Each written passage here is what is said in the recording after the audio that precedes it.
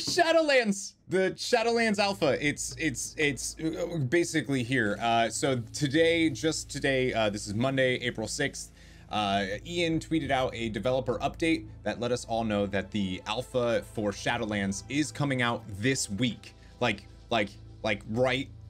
soon, like a couple days, and I'm so excited. So essentially, I'm gonna be covering this as much as I can. I'm hoping to get into the alpha day one and cover everything that I possibly can. I'm talking the level squish for sure, the new content, the depruning, everything that I can possibly get out on YouTube. That's my goal. Listen, I'm gonna try. But today, it starts now. Right, the coverage for Shadowlands, it starts right now. So I wanted to go over the actual Shadowlands developer update that we got today, because I think there's actually some really cool things in here that I want to talk about. So again, this is the Shadowlands developer update. It literally just came out today. So let's go ahead, let's jump into it. It's been 5 months since we first revealed our World of Warcraft Shadowlands expansion at BlizzCon 2019, and the whole team has been at work transforming the vision we laid out last November into a reality, and we can't wait to share our progress with all of you. Later this week, we will send out our first round of invitations to a closed alpha test for Shadowlands. This first batch of invitations will mainly go out to longtime WoW players with active accounts in good standing, as well as Blizzard friends and family, along with a limited number of content creators and journalists. This initial wave represents only a small fraction of the pool of testers that will ultimately gain access to the test in the coming months. If you're interested in making Shadowlands better, sign up using that link right there. I'll also put it in the description of this video so that you can also sign up for it, which make sure you do, because the more people that we have signed up to test Shadowlands, the better the product will be. So make sure if you get into Shadowlands, please test things and voice your concerns, voice your opinions, say the things that you are also really enjoying in the in the Shadowlands stuff. That is actually super helpful too, right? Is saying what you enjoy. As we engage in focused PvP and raid testing, we'll also do some targeted invite waves that prioritize players with extensive experience or expertise in those parts of the game. So I'm assuming they'll probably just go off of like your BattleNet achievement stuff, you know? When the alpha servers go live, so this is this week, we will have the full level up experience in the zone of Bastion available. Bastion is the zone with the Krapari Covenant, or Krapari, but they are it's the same zone that was available in the demo, the BlizzCon demo, if you got a chance to play that.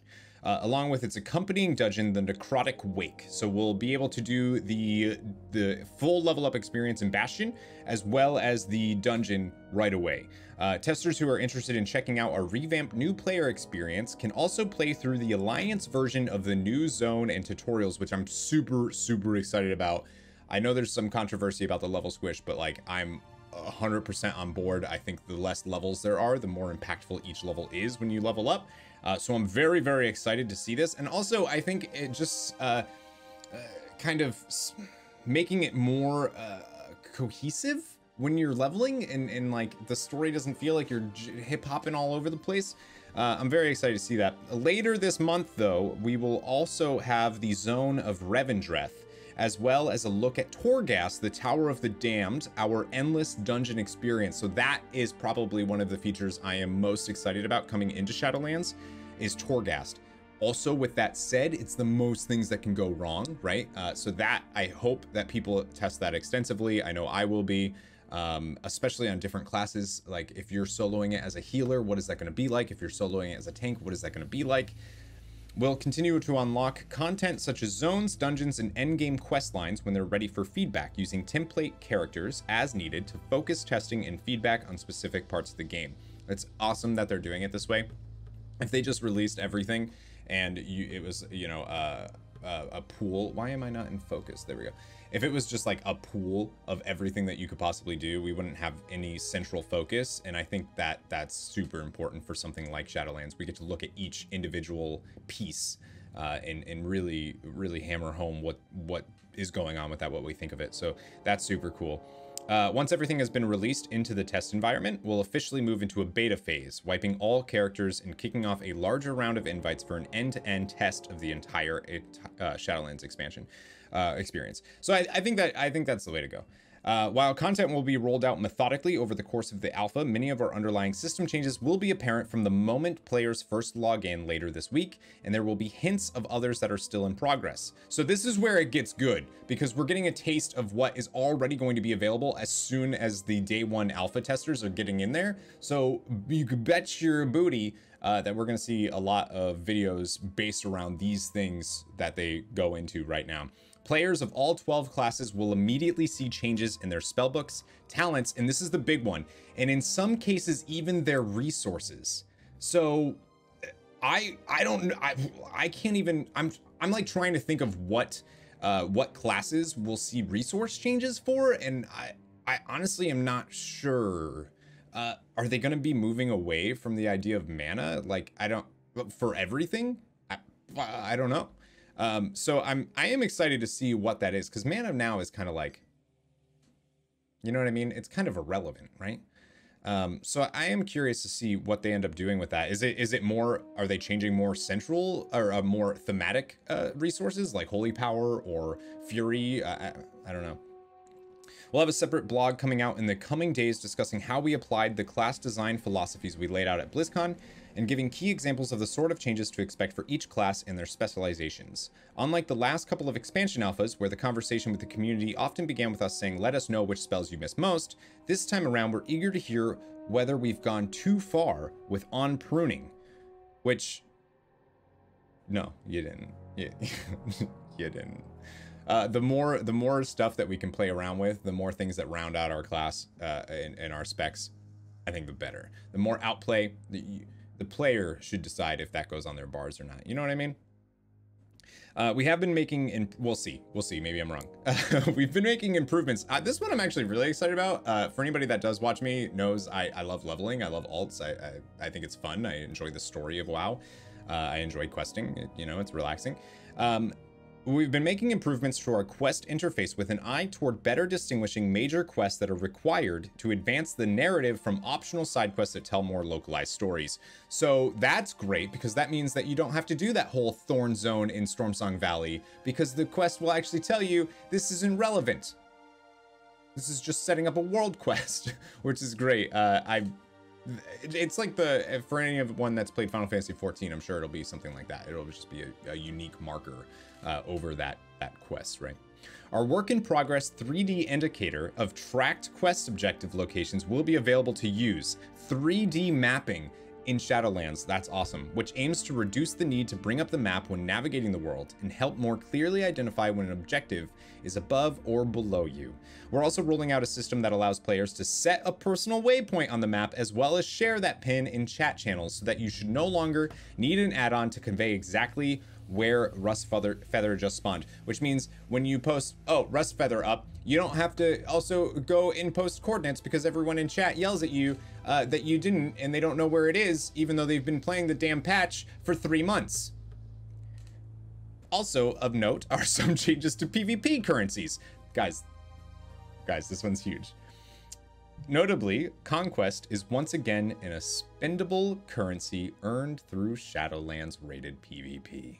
Players will be able to use Conquest points to purchase specific items of their choice from a vendor in the capital city of Oribos, in an easy to find location, naturally. Conquest can also be used to upgrade that gear further. Yeah! Nice.